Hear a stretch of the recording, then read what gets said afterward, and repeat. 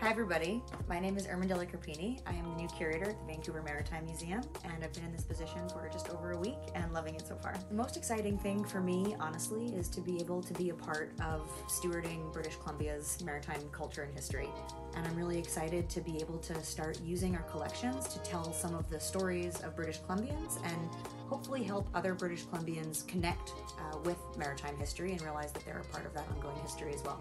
Really love to be able to combine my very classic museum studies background with my lived experience of being out on the water and engaging in maritime history and use that to tell the stories in the best way that I can. I'm very excited to start re-indigenizing and indigenizing some of the stories that we tell and bringing in the voices of all different types of Vancouverites and British Columbians who have our shared history being stewarded here.